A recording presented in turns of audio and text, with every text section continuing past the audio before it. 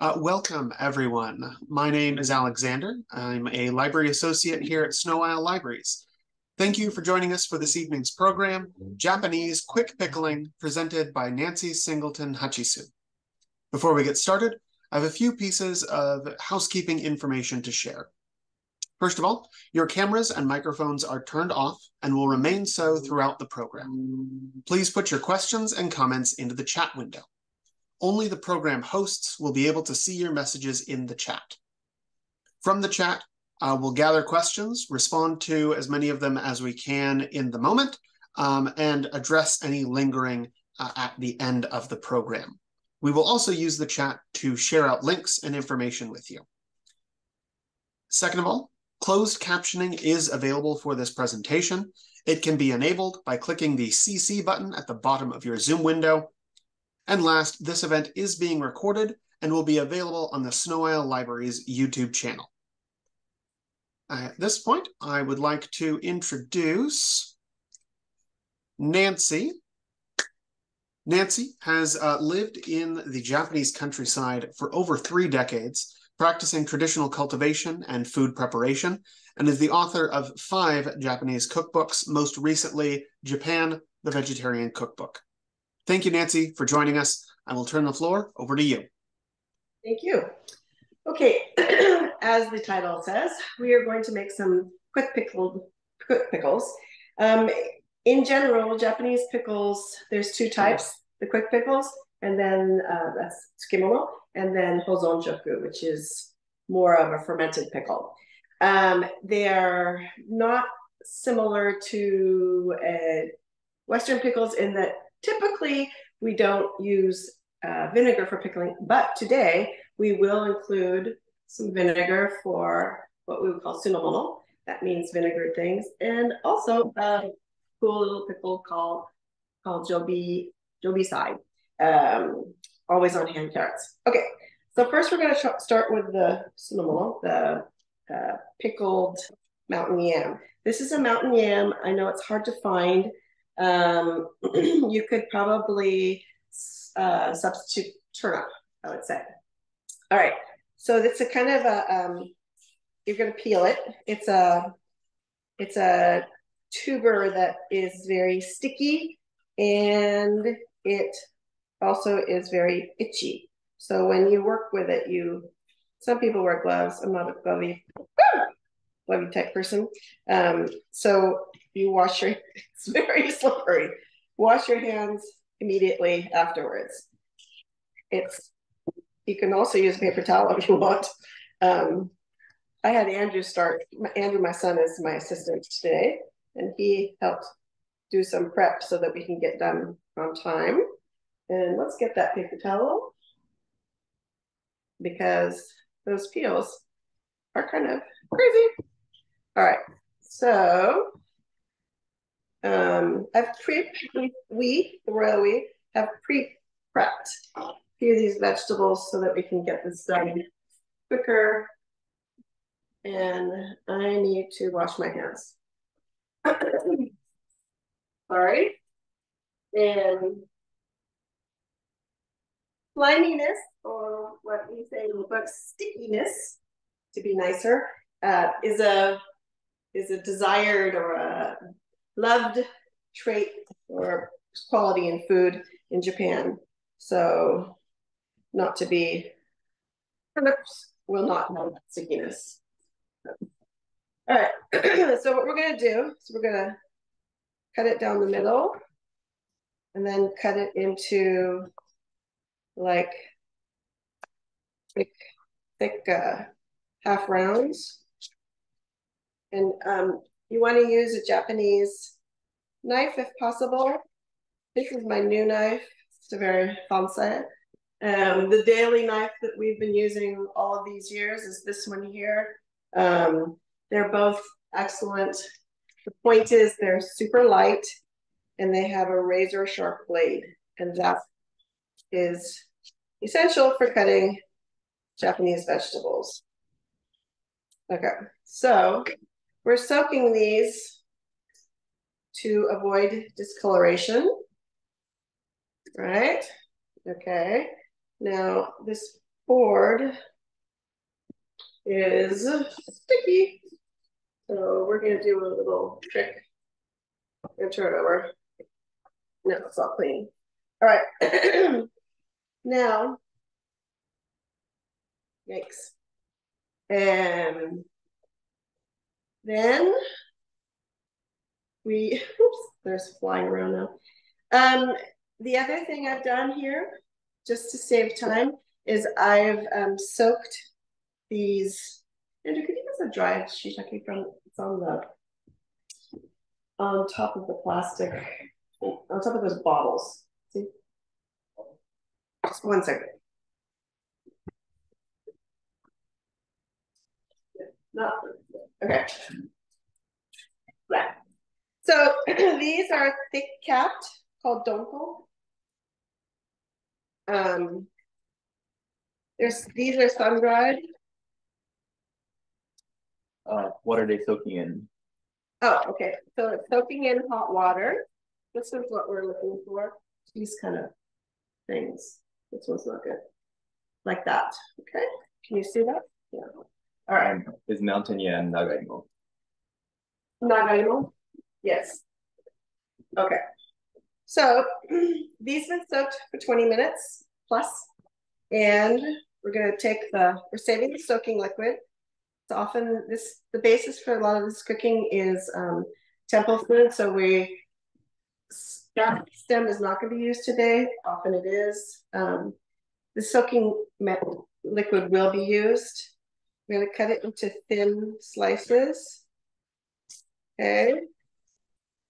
And add it to my cute little dance pot that Andrew gave me, along with the other one. We have two. I added a little bit extra liquid, so that's okay. And then to that, we're going to add a tablespoon each of shoyu, soy sauce, and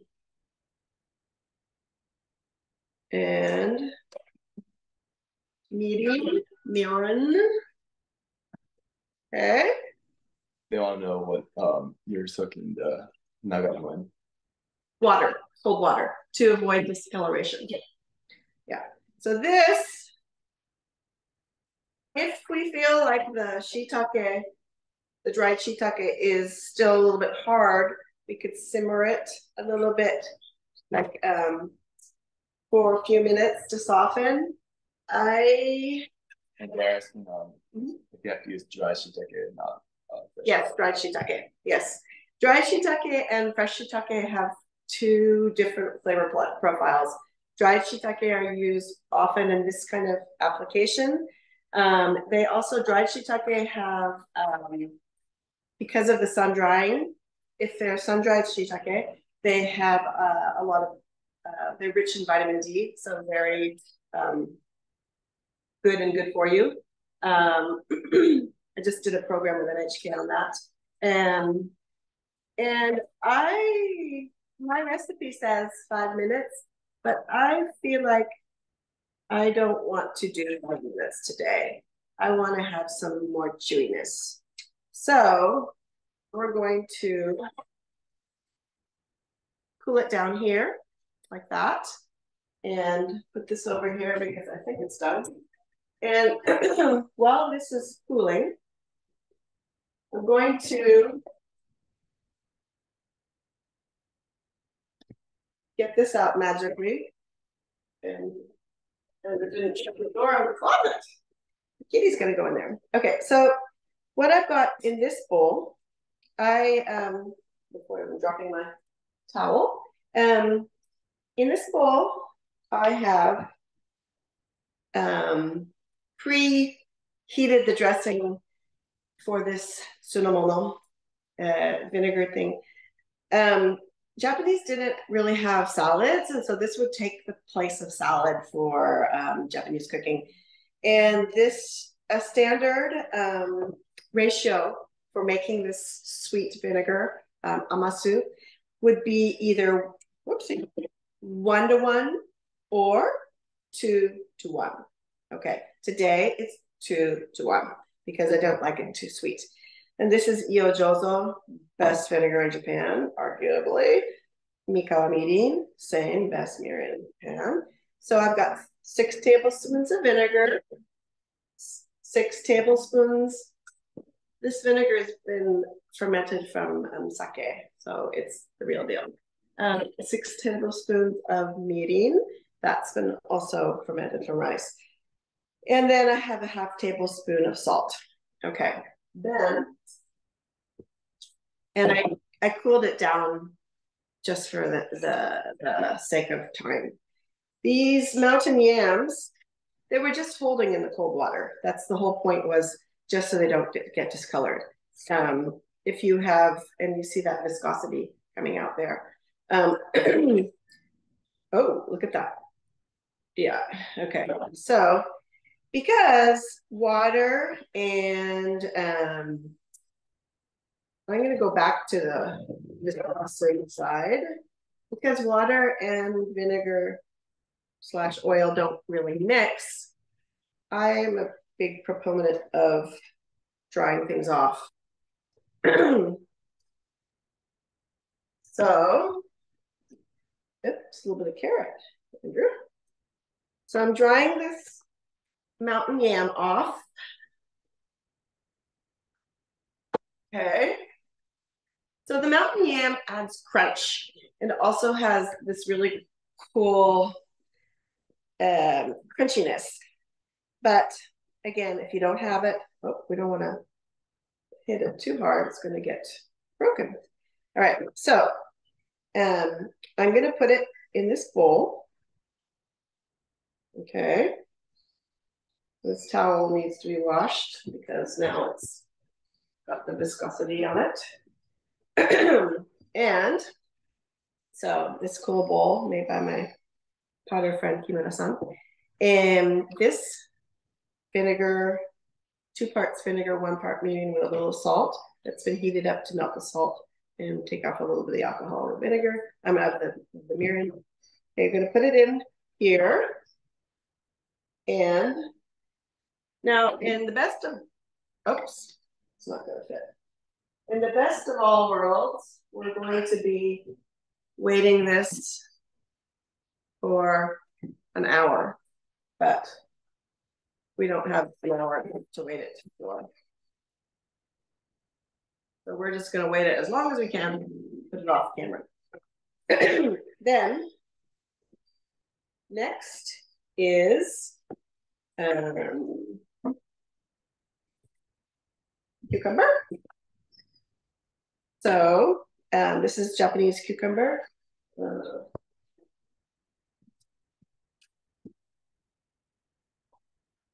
If you don't have Japanese cucumbers, the point of the Japanese cucumbers is the skin is soft, and we eat the skin. If you don't, then you should ribbon cut off part of the skin, get the thinnest cucumbers you can. Persian cucumbers are ones that we've used in the past for various, and I've already washed these, and then you're going to cut them into sort of like 5 millimeter, I guess you call that a 1/4 inch in America. And we've already pre-cut the other part of the cucumber, we as in Andrew. Okay, so that's that.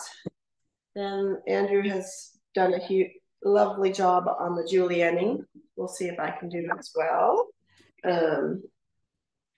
And oh, Andrew's my son, by the way, and he did the all the preparation and plating for the Japanese vegetarian book, and I did brought all the ceramics. Okay, so the key is to get it very fine, which is why you want the Japanese knife. And I'm sure Andrew's got his method, and I've got my method, and I'm sure his is better, probably. You know, what can you say? It's in the DNA, or maybe it's just the skill. Impatient Americans. Okay. All right. So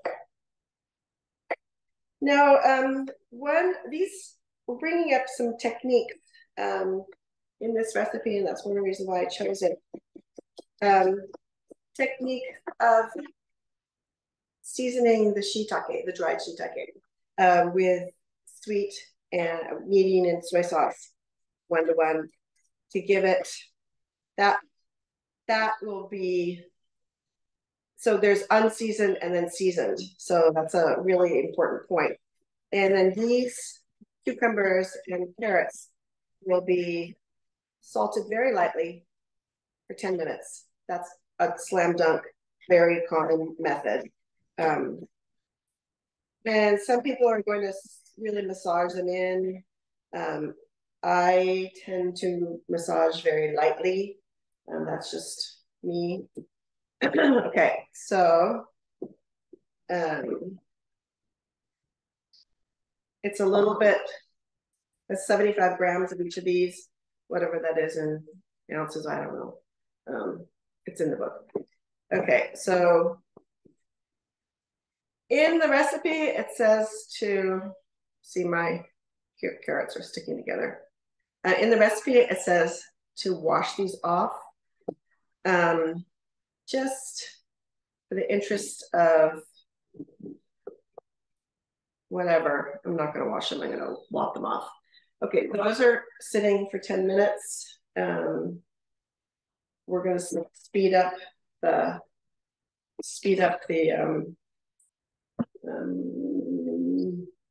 10 minutes. Probably leave a little salt on it. The shiitake we're going to drain. I'm sort of, going warp speed on these things and not following the exact timing, because it's better to see the progression all the way through. Okay, so we've got these pre-salted and sticking together carrots. We've got the mountain yam that's in the dressing, and then we're going to put it all together. Let's just wait 1 second. We'll do some prep on the carrot, and that will give us a little bit more. You're going to keep track of like 10 minutes on this. Okay, once this is 10 minutes up, I think we can move along. All right, so this is called rangiri, means like a random cut. It's sort of a, I'll show you. It's a very typical type of cut. These are carrots from our friend, Singleton, Best Farmers, and who's been, oopsie, excuse me, better wash that. Okay. And who's been apprenticing with them. And, okay, so, did you cut this in half, the top part, or not? Or pretty similar to, I'm gonna cut it a little bit more. And can you see? It's a random cut. Okay, this, because the carrot's so precious, we don't want to take off too much, because these are the best carrots in the world. Okay, and my cuts are a little bit smaller than Andrew's. That's okay. All right. This is another kimura-san bowl. All right, so now you really want to be washing your knife at every turn, because it's iron,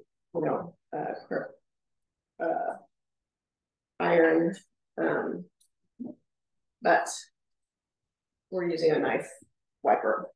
Okay, now the carrot, how long for 10 minutes? Carrot, the 10 minutes on the 8:30. Huh? 8:30. What does that mean? Oh, I see. Okay, let's just get it prepped up for the sorry, let me just get prepped up. These are little chilies. Finish prepping up this, and then we can finish that dish. These are little chilies that we grow. They're Chile Japonesa. My husband grows these, and his father. So, a lot of pickling dishes in Japan use chile. dried. Typically, oh, it's very strong. Okay. Sorry. Okay. They're typically cut into fine rings. All right, we'll put this aside. Okay, and we'll finish with this dish. Okay. I'm going to leave any salt crystals in the bottom. That's my trick. And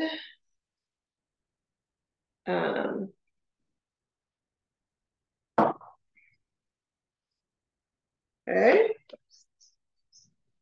fold up and take this off.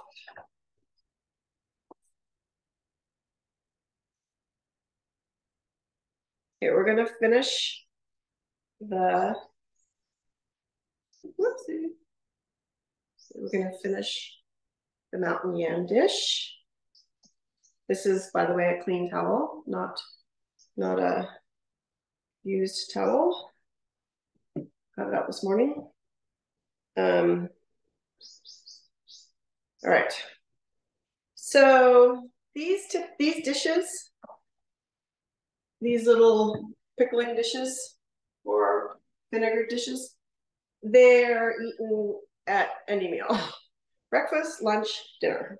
So they're sort of like the backbone of Japanese cuisine, and they appear in high level cooking down to the lowest level.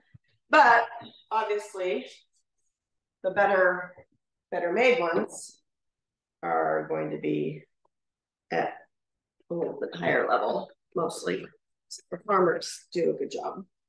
Okay, so now we're going to put it all together. It's really simple.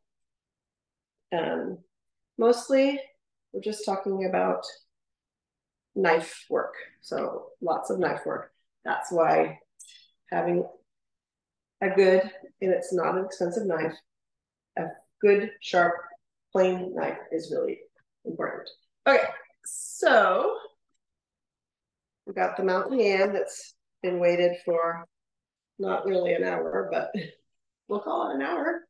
Okay, and so here it is in the, I was gonna put it in a different dish. So I thought it would be in this, but I suppose it could be going in there.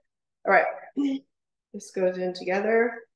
There's a couple ways to plate this. In the original recipe, we had it in separate pieces, like a composed salad. And then when we did the photo shoot, Andrew plated it together, and it was really nice. And so it was pretty. So I'm gonna do it that way. With the salt for the carrot and cucumber for flavor, or getting the liquids out? For getting the liquids out. Yes, thank you. A little bit of flavor, yeah. Okay, so I'm gonna use the Western implements for tossing because it's a little bit full. So let's see if we can get what happens when we put it in here. Okay. I think it's a little easier to handle. Yes, that technique is for getting the liquids out. And also, it's not, I'm not going to say cooking it, but it does fatigue it a little bit, so it's off raw. That's another point. Okay.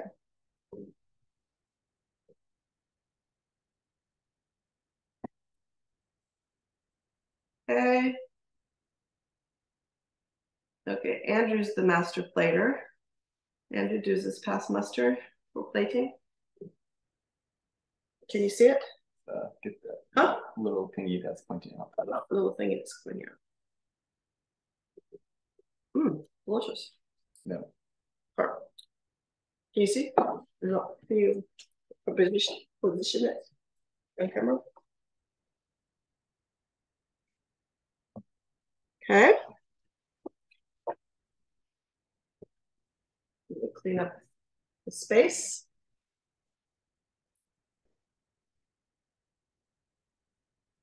I think that's the first one. The other ones that's the most time consuming one. So hopefully we will be okay otherwise. All right. Then next, this was the soaking liquid. Yeah, I got the big storm of dishes over there. Okay. Next is the carrot. This is probably the most, sorry, I need some water. The most like a Western type of pickle. This one, I'm gonna say we should eat it in the next few days. That's best the first day, second. Lots of Japanese like it the second day or third day. It's a taste thing. Okay, so the carrot one, usually we're going to heat up some very lovely Guadaman sesame oil. You can get all of the stuff at the Japanese, except for the meeting, at the Japanese pantry, guys, my pals. Okay, just a little bit of oil, just a little bit. And we're using this burner. So I'm gonna move it over a little bit on medium. And we're just gonna get a little bit of, let me put this over here. A little bit of color caramelization, that is, on the carrots. The fact that they're slightly heated and not cooked per se, but they're, you know, they're not raw. They're going to be, like I said, caramelized, and that is what helps with their preservation. So they're going to be put in this jar, which I don't think is going to fit. Do we have any other jars? I don't own jars anymore. I moved to this house. Oh, 10 minutes. 10 minutes. I don't know. Oh, 10 minutes? We're already done. So, and this is an Oigan pan, non-batiki. It's really great cast iron pan that is actually a sukiyaki pan, but I use it as a frying pan. It has this super cool lid. And do you see if there's any other jar hanging around? Andrew's the jar guy. This is his jar. Okay, so this is about 3 minutes, depending on your pan, depending on your heat. And we're just looking for some caramelization. Don't keep stirring it like I do. Oh, can I see?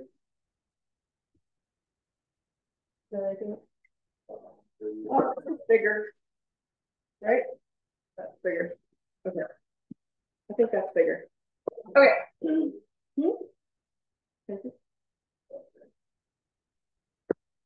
Oh, it's bigger. Okay. We got a whole jar collection I didn't even know about. Okay, so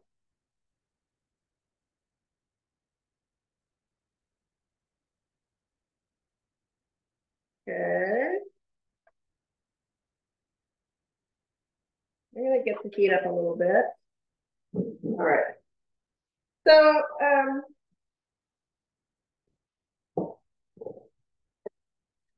in here is going to be, I'm gonna concentrate on this.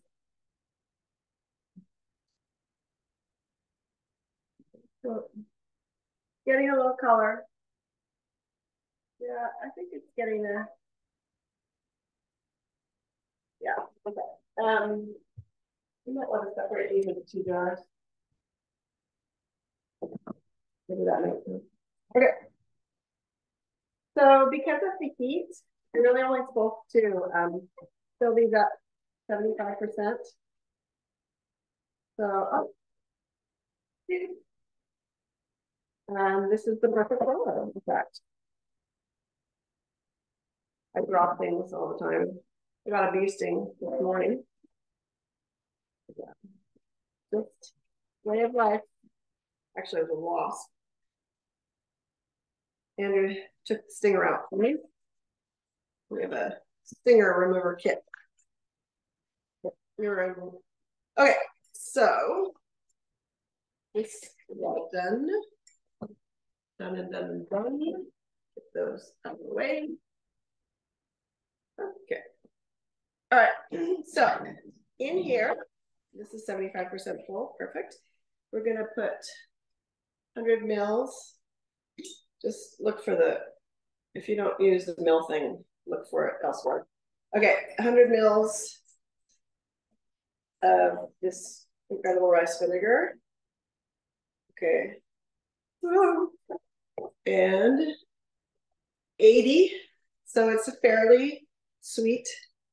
And just making sounds, making signs, and I'm not exactly sure about the time. So I just checked the clock myself. This is 80 mil. So it's a little bit on the sweet side of the mirin. And then chile. Okay. Quarter teaspoon salt. And I'm going to just add a little hint of soy sauce. 1 teaspoon. Again, the better your condiments, these are all fermented condiments. The better your condiment, except for the oil, of course. The better your condiments, the better your vegetable, the better your result, because they've done all the work. And then the farmer's done all the work, and you just did a little bit, and there you go. Okay, so that is done. You can eat it soon or eat it up to like 2 weeks in the fridge. Okay. All right. What's the brand of rice vinegar and meat they use? I use Iojozo. Japanese Pantry has it. Mikawa mirin is found at Natural Import Company. Also, they repackage through other companies like Clear Spring. I've seen it on Amazon, repackaged by Clear Spring.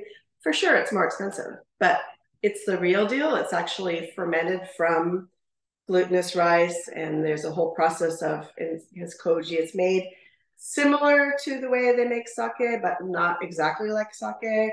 It's allowed to saccharify, get sweetened, and so it's naturally sweet. There's no added sugar. It's all rice and koji.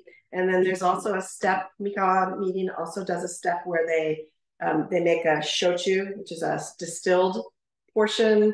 They have it on their website. It's actually incredibly, and it's in English, incredibly interesting. The shochu that they have a blue, Iojozo, the son, went to graduate school to learn how to make an even, his father said, this company is pretty amazing.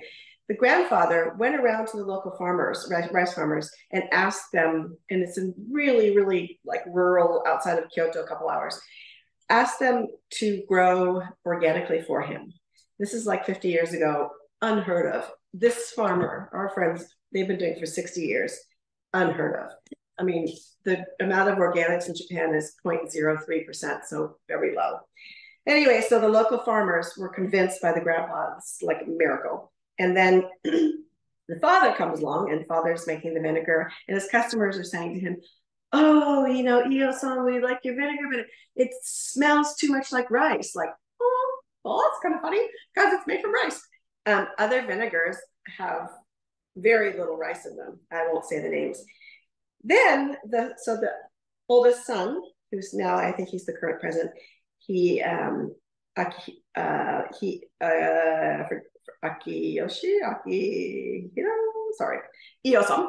he went to graduate school to learn how to make an even more rice, but less rice forward flavor, smell. And that's the blue label. They're both amazing. And then this is our local soy sauce, Yamaki, and they are available with Japanese pantry too. And Osawa Japan repackages them under the label of Namashoyu. That's found in a lot of places. Okay, moving along. That is done, but we can, if I'm gonna plate this up, I might put it in this really cool black bowl. I guess Andrew's gonna tell me it's too much for this bowl, but anyway, I already did it. So we'll leave it plated so that, or bold, whichever the case may be, so that you can see it, and it's really pretty. You want to think about your bowls and the colors, and again, it's probably a little bit too much for Japanese aesthetics, but we already did it. It's done. Okay. Next is the broccoli. Is what we're gonna do next. No, we're gonna do this first. We're gonna do this first. This is because there's a 10-minute salt. All right. This Andrew's done part 1.5. This is 1.5 daikon, thin daikon. You're obviously going to use a daikon for another dish. You're typically going to make this when you have a daikon dish that you're already making, and then you want to use the peels because it's wasteful. So you peel it. My eyes are not as good as Andrew's. The lighting. You peel it, and then it's easier in this application to do it with a peeler, actually. Okay. Can you see? Okay. So I'm gonna stack them. That's how I do it. So like I said, I mean, I do dinners in the States, and it's all the knife work is what the whole thing is. And so it's just a lot of knife work. These are a little bit long. We'll put them in there. Oops. We want them in chopstickable pieces. There's no, it's as you feel. Could be julienne. I like the strips a little bit. That's okay. All right. I think pretty much we've been doing it this lengthwise, half of the peel. Cut this way. Okay, so this gets a light salt. This is like 60 grams, maybe it's 50. Just a light salt. Again, it's a light salt. One of my friends famously was salting the cucumbers, and then it was more and more and more salt. Let's not do that. Okay, so those will hold for 10 minutes, and we're going to show you now. This again is the concept of using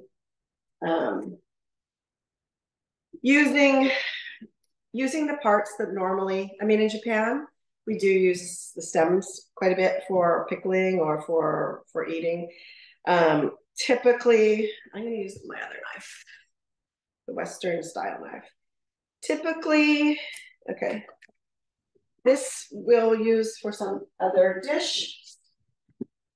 And again, normally it would be starting with the flowerets. And then, oh, by the way, you have the stems, and so you can make a soup, or you can make a pickle. This is actually a genius pickle. All right, and I will talk about the miso in a second. Let me move this out of camera. Okay. There we go. All right. So why did I switch to this name? This knife has a very soft yet hard. It's a very sharp, very thin blade, and so it's easy to chip. So we don't, I mean, I'm sure broccoli is probably fine, but just in case, because it's actually kind of hard. So I'm going to take off the bottom part where it was cut. And then you're going to take off some of the sides. And in a lot of Japanese cooking, you're going to peel it. I like the shape of the broccoli like that for the pickle. So I don't want to take off too much. And you're pickling it anyway. Woo! I guess I just took off too much. Okay.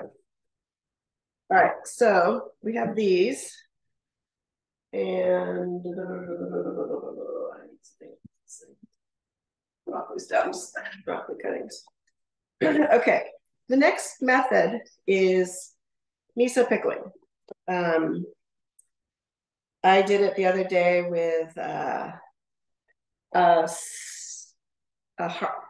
boiled egg, like a 9-minute egg, and did it for 4 hours. In this case, we're going to pickle these overnight in the miso so that it can take on the miso flavor. Okay, always clean up as you go, because it's a big mess. Okay, so these are the stems. A little bit funny shapes because I kind of screwed that one up. We won't say anything about that. All right, this is mame miso, soybean miso from Yamaki. This is available through Muso, various places, Rainbow Grocery, I think sometimes I have it in San Francisco.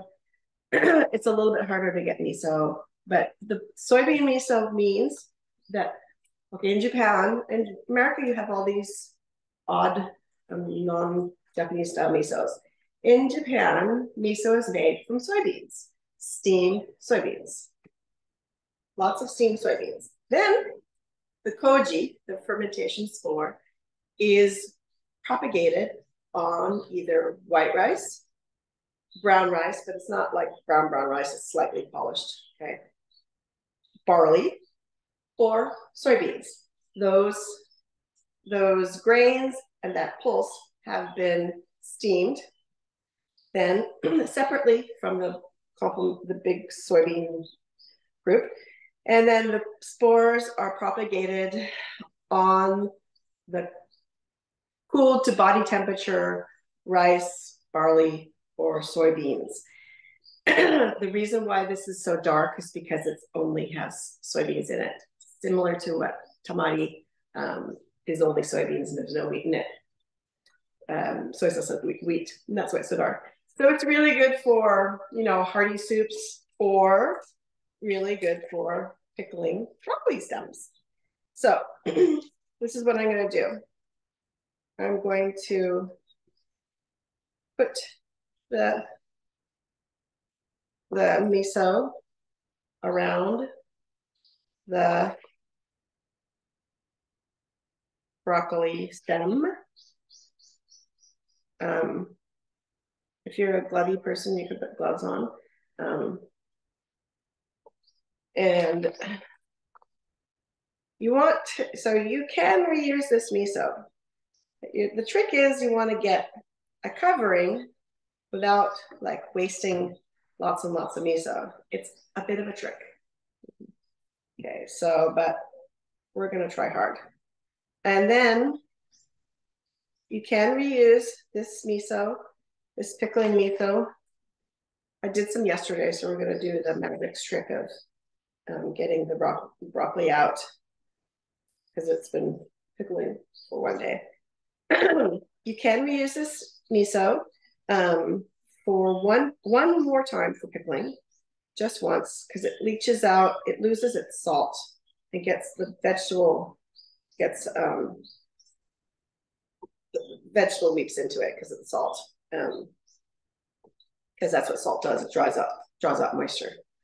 And probably because we're on camera, I'm probably using more miso than in the sake of time. Okay. Okay. I have in the past put it in Ziplocs. Yesterday, I decided the Ziploc was going to be more trouble, and so I put it on a dish and put a little plastic. I know plastic is not, there's issues with plastic, but sometimes it's a necessary evil because the smell, you don't want to get the smells in the refrigerator. Okay, so it uses a lot more miso than you would imagine.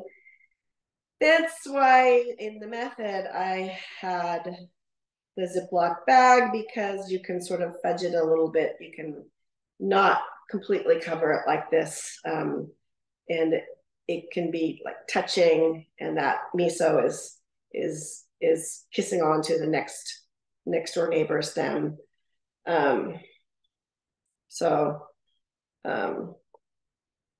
And this is getting to be quite the mess.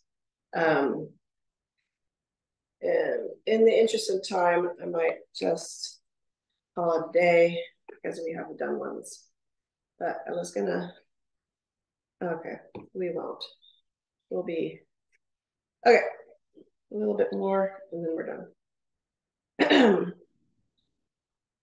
All right, so then on the plate, you can sort of fudge it up. Okay, and harvest this from your hands. Okay, and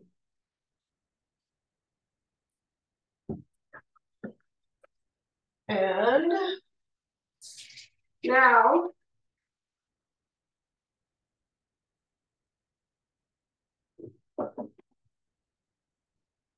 the next thing is, starts cleaning it up.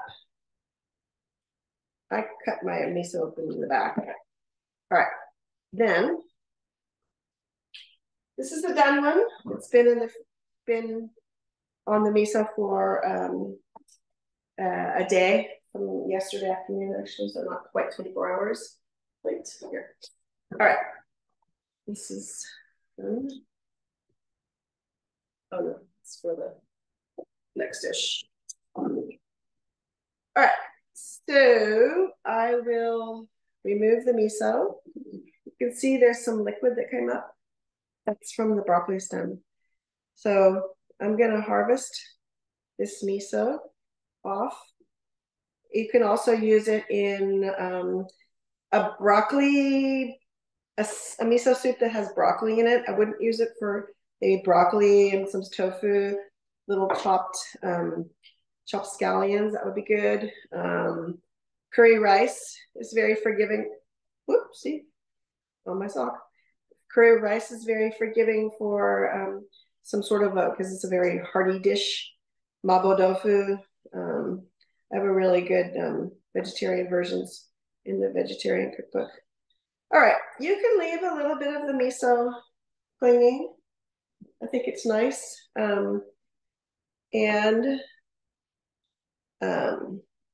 But because of this leaching out of the vegetable juices and from the salt in the miso, yes, of course, miso has salt in it. I forgot that point. And the salt is necessary for fermentation because for fermentations such as soy sauce and miso, and some vegetable fermentations, because it keeps the vegetable from putrefying, from going bad. So it's the dance between the salt and the fermentation action. It sort of keeps things at bay. All right, then this is done. Okay.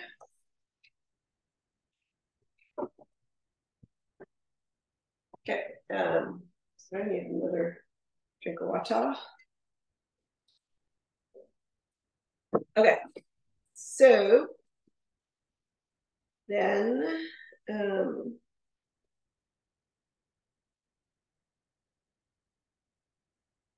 using this soybean miso, it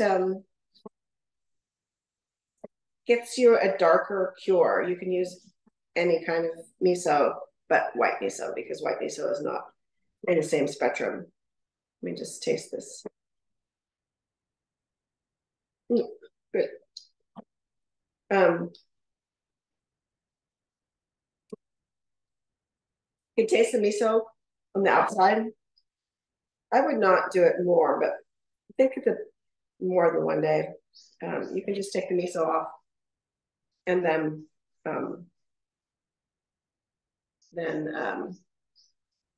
hold it in the refrigerator uncut is what I would do. Andrew's the master plater, but this doesn't look good. I need my chopsticks.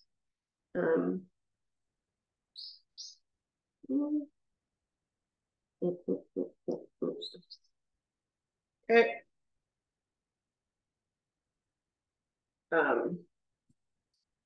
Okay.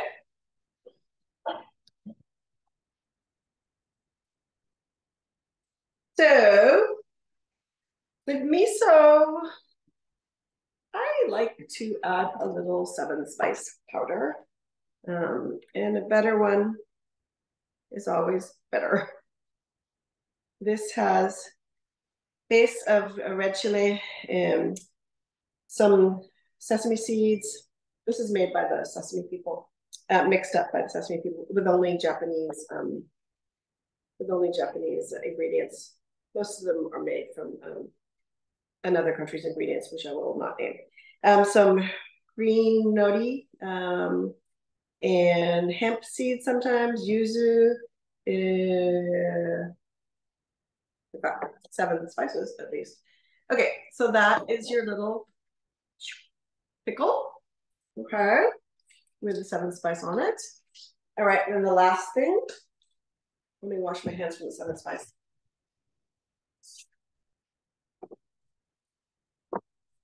Okay, did you have 10 minutes on this on the daikon?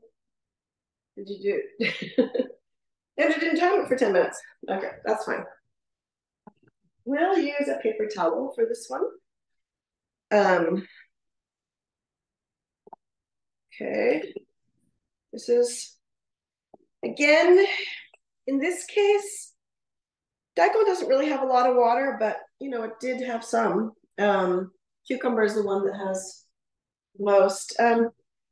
In this, yeah, you know, there's, can you see the shininess? Here's it. It's fairly, it is wet. Okay, so I'm gonna pat it down. You can use a clean towel. I just ran out of clean towels at this juncture. Okay, so we want to get the moisture off. We're gonna put it in this little bowl. And I got some clean. Okay, now the trick here is not to use too much. And like a 1/4 teaspoon or so. It's almost too much, huh? All right. Less is more for Japanese cooking, especially this kind of thing. Ume is a great sour plum, which is ume is, maybe you've seen umeboshi, those pickled sour plums. They're, you know, in the apricot family rather than the plum family, but some in the 60s, all of these translations came up a little bit strangely. This actually is akamiso, not brown rice miso or barley miso, which a lot of people think. The dark miso, this black miso, is red miso. Sorry, forgot the English translation. But things got all mixed up. We call it soybean miso, barley miso, brown rice miso. or there's also white miso, which is a different spectrum. Okay, so this, sadly, this farmer has given up. He made umeboshi and this ume paste, so-called sour plum paste, and this really cool shiso powder. Shiso powder he stopped making. Trying to get Andrew to do it. He takes red shiso, which he grows. He also grows all of the ume / sour plum. And he takes the red shiso leaves that he has grown, and he dips them in the ume brine, the sour plum brine. They're staying in brine until he sun dries them. Then he dips it in, sun dries the leaves, dips it in, sun dries 3 times, and that develops this incredible flavor. And things that use ume, this sour plum, let's just give it a taste. Okay, I think it's good. It's hard to distribute. You see? The trick is to distribute. Also, the trick is you're only giving a little bit. So I don't think I have any plain.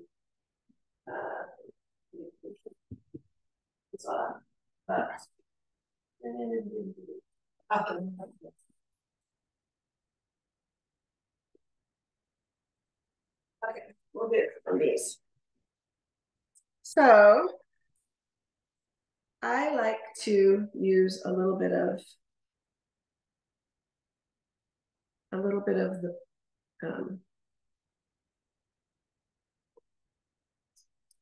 Andrew is just going to pass muster. Andrew, the master plater. Is that okay? Mm-hmm. Okay. Then I like with ume, I like a little bit of shiso powder.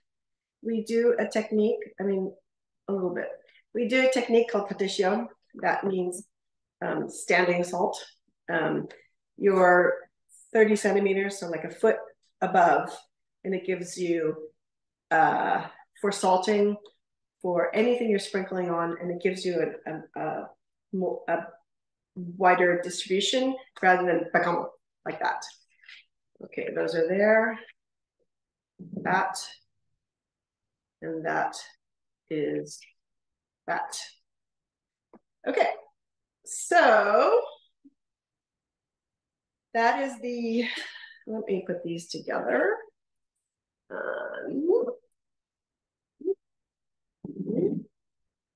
This is your lineup. Get these chopsticks out. Okay. And this, and this. This is what we made today. Okay, and these should be eaten fairly soon. This one is the one that stays, it's going to go back in the jar. It stays the longest. These, and it's the most like a Western pickle. And then these are quick pickles, which would go for 1 to maximum 3 days. So did anybody have any questions? Thank you very much, Nancy. Yeah, I think at this point, if anyone else has any further questions, I know you've been doing a great job of responding over the course of the program as folks have things to say. But indeed, if anyone in attendance has any final questions, feel free to add them into the chat now. While you are taking a moment to type in those questions, I will again reiterate that we will be sending out the detailed recipes for everything that Nancy made today.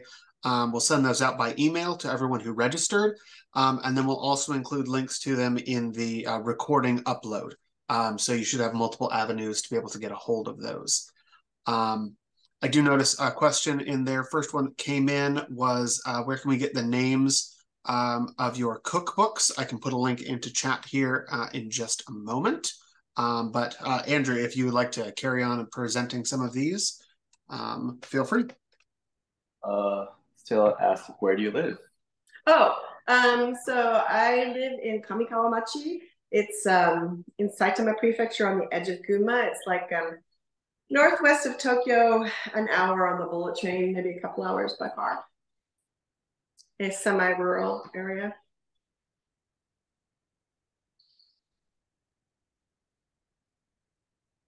Any more questions?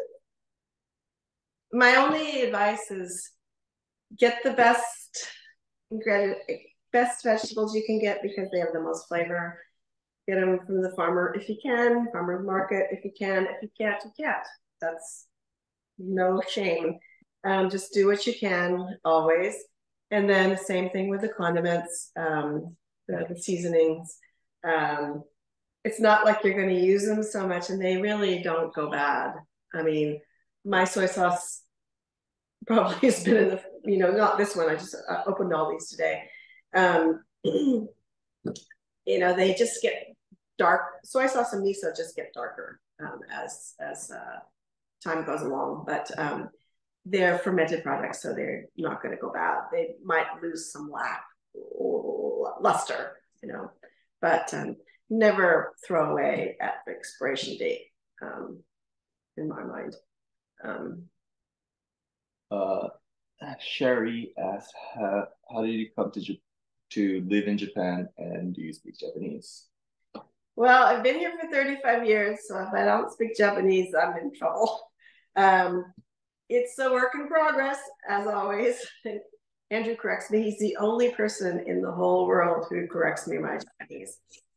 We spoke English as a family. The boys spoke with their father in Japanese, and I do all my business, or I do media, TV, things like that in Japanese. But, I came to Japan thinking I'd come for a year. I went to Stanford, and then I was working in the bar and restaurant business in San Francisco, like 8 years after college. Thought, okay, enough is enough. It's a lot of fun, but I'm ready to get serious about life. Was going to go to JD, go to law school, because in those days, this is the 80s, that's what you did. I mean, people like me, and liberal arts grads. And I was in love with sushi. So I thought, and I also like foreign languages, French and Spanish and some Italian. So I thought, my next language will be Japanese, because I want to know what they're screaming about at the sushi bar I go to. And so I went to Japan to teach English for a year, and I was starting to apply for grad schools, and then realized, oh my God, I've just been here I came in July, and I was applying in October-ish. I've only been here for a few months.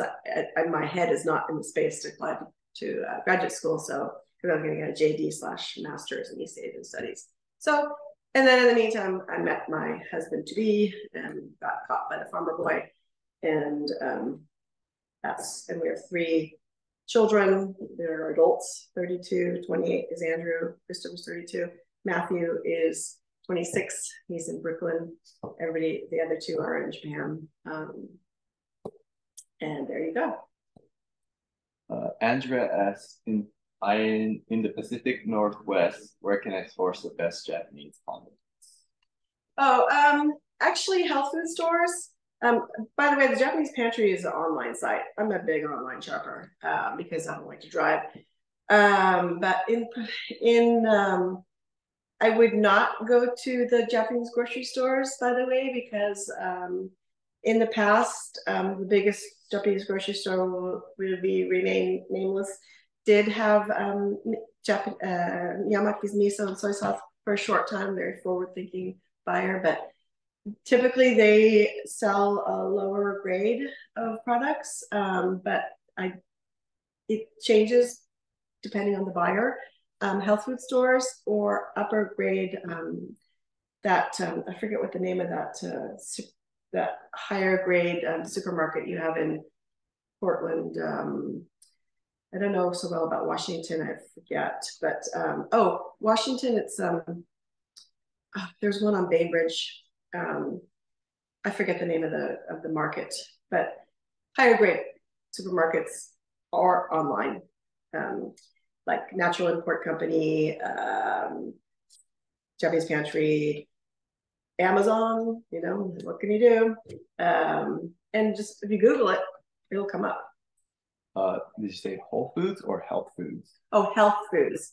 Whole Foods used to have the nama shoyu and some of the, but Whole Foods, I don't really go shopping so much in the US, but I mean, I do try for research purposes. But Whole Foods, in my mind, and sorry if anybody's working for Whole Foods, they do seem to start making their own proprietary brand fairly soon. So I don't know if they carry nama shoyu anymore.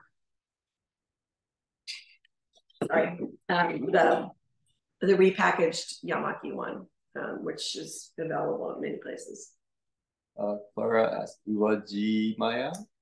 Yes, what I said was in that I do not want to bash Wajimaya, but I think their customers tend to be looking for more middle to lower grade products. But again, please don't get mad at me about this. Eden is a good brand for many of the Japanese products, actually. I don't use the mirin that they use, but it's a respectable mirin. It's called, in Japan, it's Aji no Haha. I used to use it, but it's a little bit lighter profile than Mikao mirin. And the one point is that I use condiments that are like the soy sauce. These have a lot of power. So they're very powerful, and so they match. So if I put Aji no Haha, the Eden one, in here, it's kind of, it can match pretty well, but I feel like that the Mikao mirin has more power and it matches well with these powerful condiments. Is that it? And feel free to email me if you have any questions that you, nancyhachisu@me.com. Can't guarantee a long response, but, and I have a website too. You can find me by nancysingletonhachisu.com. Fantastic. Yeah, in addition to those last couple of questions, have also been interspersed with plenty of thanks and a lot of excitement to try out these recipes. Oh, good. So thank you for taking the time to share all of that in the walkthroughs. I think it was also very helpful and engaging to hear a bit about kind of the history and the use and where some of these ingredients come from as well. So thank you very much for sharing that expertise. Thank you. And I just want to say that, and in fact, artisanal seasonings are going less and less. And so it is something that I put a lot of effort into education about, because we really want to protect and support these artisanal seasonings, because the big makers will never go away because they're big makers. And for sure, they have a place in the whole spectrum. I'm not going to bash them at all. I really appreciate them and what they've done for introducing Japanese seasonings to the world. But the smaller makers that are towing the line, they're using only, this soy sauce is the only soy sauce you will ever find, organic soy sauce you will ever find outside of Japan that's made with Japanese beans. Everything else is made from Chinese organic beans. And so this is threatened into our organic soybean production in Japan is threatened. So that's why I advocate for these types of artisanal seasonings. Wonderful. That is a fantastic point, and I think a sentiment that rings in the hearts of a lot of the folks in our communities around here. So thank you very much for the work that you're doing and advocating for and supporting their work as well. We will go ahead and wrap up our presentation at this point. So thank you, everyone, for showing up this evening to listen in to Nancy's presentation. This will be the conclusion of our program for the evening. Do be sure to check the Sno-Isle website for more online events, including Hazardous Weather of the Pacific Northwest with Ted Boehner on November 15th, and Art and Folk Customs of Diwali with Deepti Agrawal on November 16th. Have a great night, everyone. We hope to see you again soon. You too.